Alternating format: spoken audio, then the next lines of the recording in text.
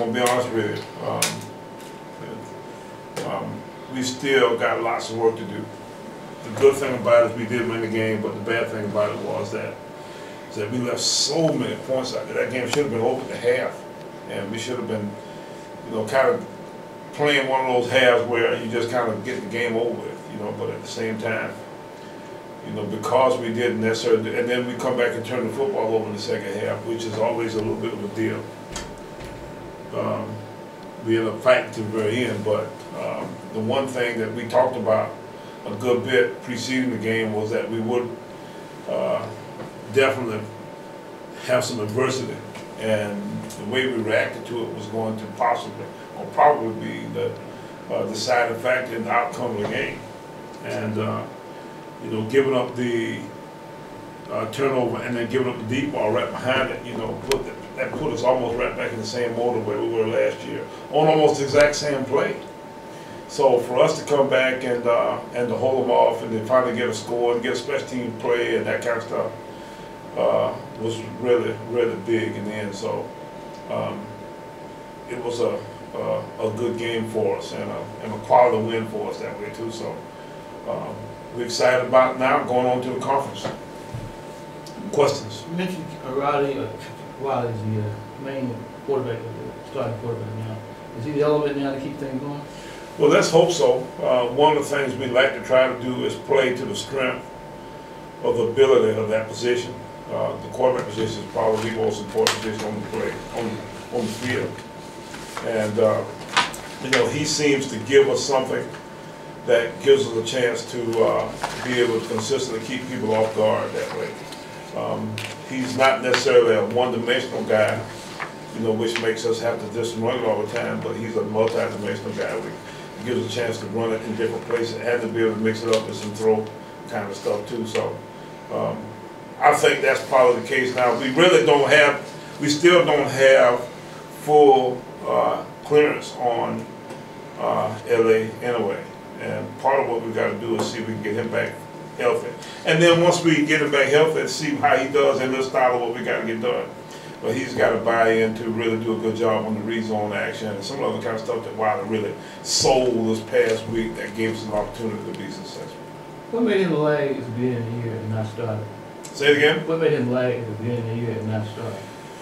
You know what? We just couldn't seem to quite find the formula to get him going. And, I think it was one of those kind of deals where, he actually got the job by happenstance. It wasn't necessarily the fact that we felt like he was, any different than what he was previously. We just thought that because LA was hurt, get him in there and try to mold the offense around him. And, at that point, he's begun to take off. So maybe, if it had happened sooner, we'd been better off. But at the same time, it is what it is that way. How concerned are you for Brandon King in terms of his confidence? What's happening in the last 2 weeks? I'm concerned, but at the same time, Brandon's a pretty tough guy. He's an older guy. He'll be all right. The big thing for us is to keep going to him and to give him opportunities that way. And we think he'll protect football. In the second half, it seemed like the offensive line really sort of took a step back once Furman started getting the press up front. Is there a concern whether this offensive line can sustain that toughness through the 4 quarters? I didn't think it was necessarily the fact that we took a step back as far as it was. I think we had some different looks and some ill-advised kind of attempts under those circumstances. Some of the protections that we used, in third down were more designed for when people thought you might possibly run the football too. So some of the things that you see, was sometimes back predicated and sometimes tight end and wide receiver predicated on why we didn't gain yards that way. So the offensive line didn't play as well in the first half as it did in the second. It didn't play as well in the second half as it did in the first. But at the same time, a lot of it had to do with what Furman did to us and the fact that we didn't maybe adjust quite as well as we should have. Are you better defensive than you projected at the beginning of the year? Say it again? Are you better defensive than you projected at the beginning of the year? No, but we're probably better on defense now than we deserve to be under the circumstances. We've got a lot of new faces. The entire secondary is new. We got guys, you know, in the linebacker core that are new, but, you know, we got some players there. Javon Hargraves has really come on to be special. Some of the Carters and guys like Reggie Owens, you know, have come on, and Greg Newell. So we've got some new guys that are starting to show up on the scene. That secondary, Henry and Pauling and oh gosh, what's the little corner kid name out there from Columbia? Marquise Jones, Antonio Hamilton, you know, all those names, you know, Mario Cooper, you know, all those guys are getting to be really, real good football players. And, you know, it's exciting to, you know, to see that defense develop the way it does. And, you know, it's deep. You know, the fact that we've got, you know, guys that can move in and out of there. We're playing Carlos Merritt a good bit, you know, at the nickel corner, some of that kind of stuff. You know, we're playing. We probably will try to figure out how to get maybe either Chestnut or Buddy Pough involved some here in the next couple of days. So, you know, we got enough depth there that, you know, that we seem to be coming along in a way that would give us a chance to really be a good, strong, deep, and it's a smart group of people too. You got and people like Antonio Hamilton. If I look back through that secondary, almost all these guys, you know, are 3.0 students or better. And so you get a little bit of a sensation of the fact of how smart they are back there. And then the person who's had the biggest impact in our overall defense, new impact, is probably Darius Leonard. And you know, Darius is a linebacker from over Lakeview, South Carolina, and Darius probably had about his final game this past Saturday as anybody's had in a while. You know, he had sacks, he had tackles for losses, he had tackles. You know, he had fumble recoveries. You know, he caused fumbles. He had all kinds of stuff, you know, as far as playmaking ability is concerned. And, you know, I'm looking forward to seeing his development, you know, in the coming weeks and the rest of the season, because he really is a special young man. And, you know, he can really do some things to give us a chance to make some plays that way. So we got some playmakers back there. We got some smart guys. Pauling, you know, Chris Pauling is probably as heady a safety. He's very similar to Camario last year. He's taking on that role back there of sorts. So, you know, you get a good, solid group of guys that seem to be working together and gelling together to become a good defense that way. And, you know, I got to, you know, give Coach Rusty Bowl and that crowd with some credit. The fact that, you know, they've done a nice job of trying to put some guys in the right place and get them coached up. What about Pauling's play on Saturday night? Seems like he made some great teams. Oh, he made two great. He had the interception. Coastal now, you know, we're gonna have to do a drill to teach him what to do after the interception ball, like run toward the other guy, run toward the other team's goal line. But you know, I think he got confused. It's exactly where to go. He said, "Shoot, let me get down." But and on the fourth down play, you know, he does. I hear Coach talk all the time about play the sticks, and that kind of stuff. And he was perfect in that regard because, you know, he sat right on the point where the guy was going to hook. I think they ran a little stick route of some sort that, you know, they were going to pop it in there and just kind of give him a chance to make a first down. And he was right there, John on the spot, and knocked that ball out. So he made some plays, and he continues to make plays. And he's a physical guy too, so he's a smart guy, you know, who understands what he's trying to defend and that kind of stuff. And, you know, it would be fun to see how these guys play as the season progresses, because they still kind of learn, you know, each other, and the fact that, you know, we are so young. The only other person I did talk about was Justin Hughes, and Brock both plays good too. And Justin is really kind of finding his own way. This defense seems to be a little bit better fit for him, because at the end of the year last year, you know, he had got to the point where he was kind of just playing a backup role. And, you know, he's really playing good now for us, and did a nice job of tackling guys before they got a first time. We couldn't get him to wrap up in it, but he just wanted to try to run and knock guys down. He's now actually running and wrapping guys up and getting them down on the ground that way, short of the first down, which is, you know, which has really been fun to watch. So that defense has played very well, and you know, let's hope they continue to develop in a way where, you know, by the end of the year they'll be one of the better defenses we've had here. What is Justin's? What has made him a different ball player this year? Who's that? Justin Hughes. What has made? Well, I think it's got a lot to do with the style of play that we've developed here. you know, with this new defensive approach that we have. And you know, the fact that he's grown up a little bit, I think he does not want to go through what he went through last year when he was relegated to a backup role. And there's competition there. Those guys are in that group. Deshaun Taylor, you know, heck, we could maybe even move some of those other guys around from the other side over there to make it all come together. But you know, there's some people out there that have shown themselves to be, you know, able to do what he does inside. So he needs to kind of keep it going, because if not, then, you know, we're not above moving people around to make, you know, to play better as a team. How quickly do you expect Paris Neiman to fall back in? Today, Tuesday, but we practice again. You know, we're gonna stick him in there and see what happens.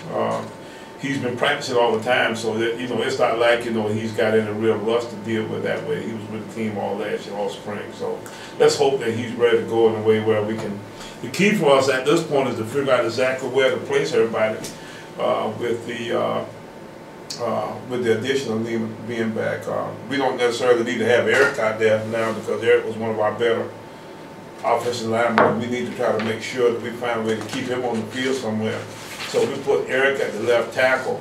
Then that means we still got CJ and some of those other guys, that, because what you need is a guy to spell those guys. You can kind of take CJ and kind of use him to back up both those guys to a certain degree.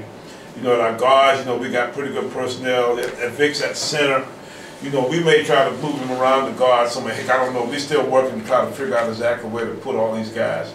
But it's a great problem to have now. You know, this is a very unusual circumstance to have as far as offensive linemen are concerned, because we got more than we can keep on the field that we think are able to play at one time, and that's really special. We did have one injury that I wasn't quite as aware of. Charles Henderson looks like he may even be out this week, because he got his ankle hurt on the last PAT. But besides that, you know, we pretty much business as usual with those guys, except for the fact that we got to figure exactly where to put them all. Well, what do you make of Hampton from what you've seen out of their games? Hampton, you know what? Hampton's had such a tough schedule. You know, they opened with Old Dominion, and they had, you know, they had William Mary, you know, they had Richmond. You know, those three teams are all top. Well, Old Dominion, if you saw yesterday, beat Rice at Rice in their first Conference USA game this year, and then both William Mary and Richmond are top 20 ranked teams, right there where Furman was this past week. So they have more schedule than they can handle, you know, early in the year. And then they've got a new staff. Coach Connell Maynard and his crew, you know, have moved up from Winston-Salem, and those guys are still trying to find their way to a certain degree. But at the same time, this guy is one of the hot young coaches in the business today. And, you know, he has really done fabulous things with his teams over time. And, you know, I'm sure they're trying to figure out, you know, exactly where they are and how to get some things done at this point. But, you know, they are a work in progress. They had a tough game against Miles this past Saturday. Miles had them down some. You know, they showed that, you know, the will to continue to stay in the game. Eventually they got ahead and won the football game. They do have some ability in the skill level at the quarterback and running back position. Their quarterback is a good player. They got this running back. I'm trying to think what his name is. He's number 2, who's really a good player. Hardy. Is that what his name is? No, Washington. Is that Washington? Jerron Washington. Find the depth, yeah. Jared Washington. Yeah. The running back number 2 is Jorian. How do you pronounce that? Washington. But I can tell you what, he's a player. He's one of the little jitterbug guys too. So you got to keep your eye on him. And you know, they run the ball good. You know, they're hard nosed down here, run the ball team. They're multiple in their approach there on offense.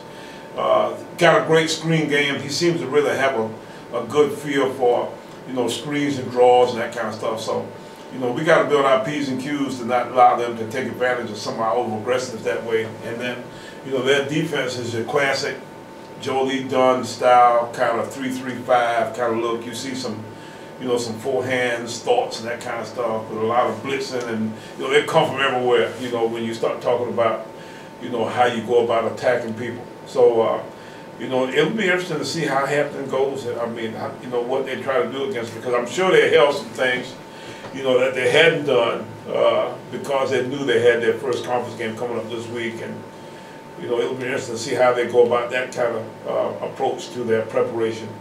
And then last but not least, their special teams are good.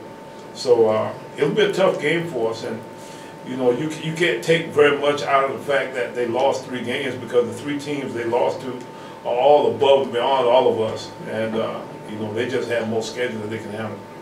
You could not have made a positive change at any better time of the year. Say it You again? could not have made a positive change at any better time of the year. Oh, let me tell you what. Now, what we did Saturday was almost like a gift from above. We had to have some kind of name win, and the only way we could get it was to have some kind of special change, you know, our overall approach, and you know, the Wilder thing made a big difference for us on Saturday. And but our defense, and you could see our defense was beginning to come along at Coastal Carolina in the second half. So you knew that that was a possibility. I didn't know they'd play as well as they did, but I thought they played good.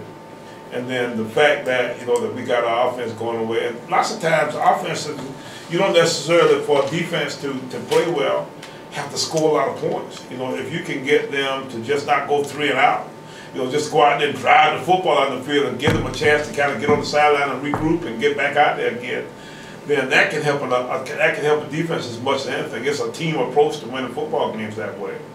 And you know, that was the big deal that we did on Saturday. We kept their defense on the field, and our defense was able to get off the field. I think we only had 1 3 and out for the entire football game. And with that being the case, then you know, that was a big part of why we were able to play as well as on defense as we did.